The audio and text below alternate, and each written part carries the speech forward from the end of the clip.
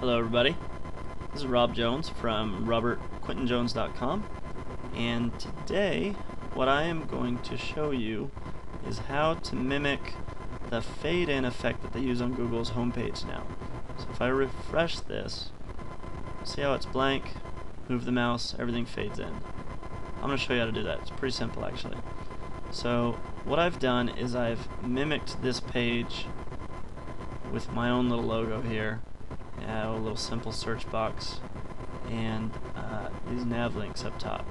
So if I go to my text editor, here's what it looks like. I've got my little bit of CSS code and it's got a title Google Fade In Example.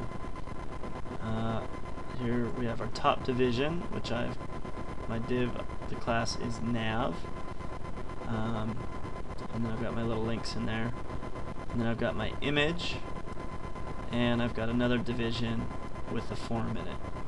Okay, so what we want to do is we want to make this nav division fade in when somebody moves their mouse on the web page, and initially we want it to be hidden.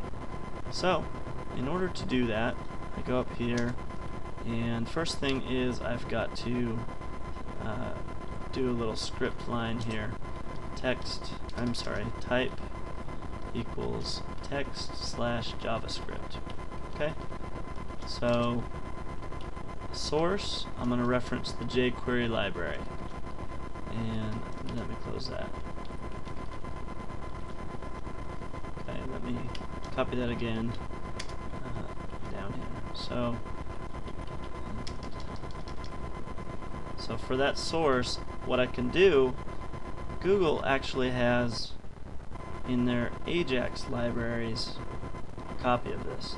So if you just say Google Ajax API or libraries, oh that's not right, Google Ajax libraries.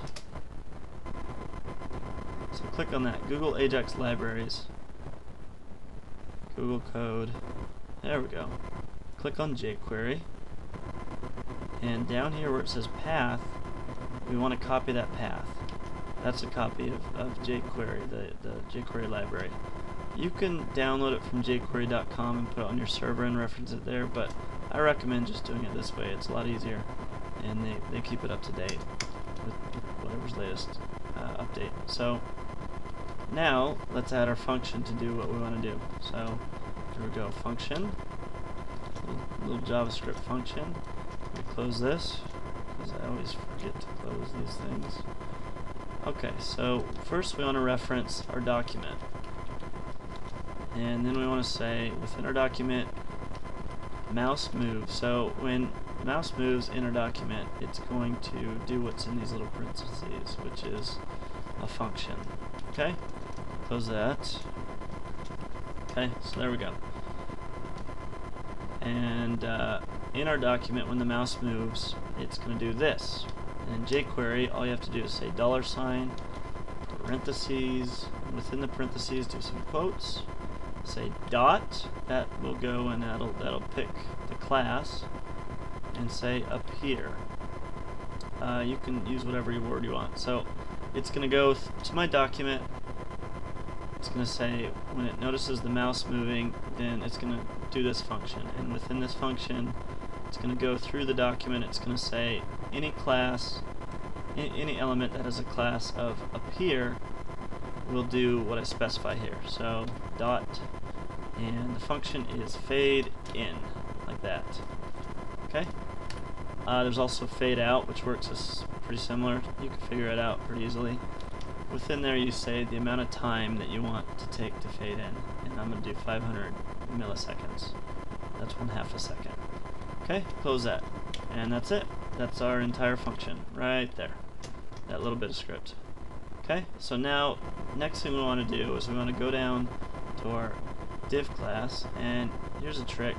If you go within here, inside the class parentheses, add a space, you can now have two classes for this division. So it is nav and it is also appear. So I'm going to say add some CSS here for appear, and initially I want display to be none. I do not want it to display.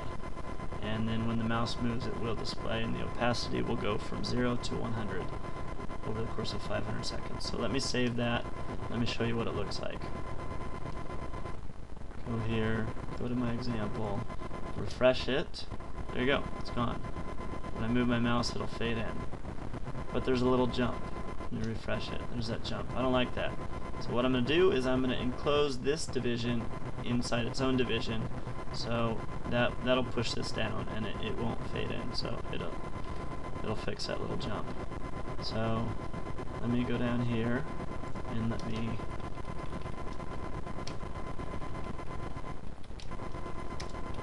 enclose this division within another division, and I'm going to call it nav container.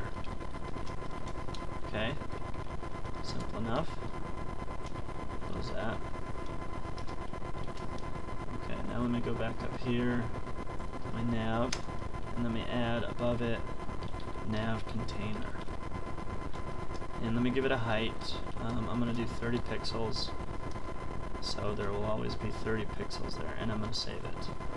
And let me go over here to example. Let me refresh it. There you go. That's what it looks like. Move my mouse, and there it fades in. Simple and easy.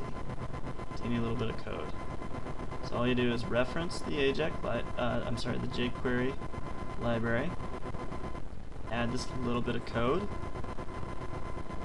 Do your style so that it does not display, so the display to none, and then go to wherever you want, whatever division you want to apply this to. Add that name of that class up here, and if necessary you can add one of these little container divisions so that things won't jump around on your page.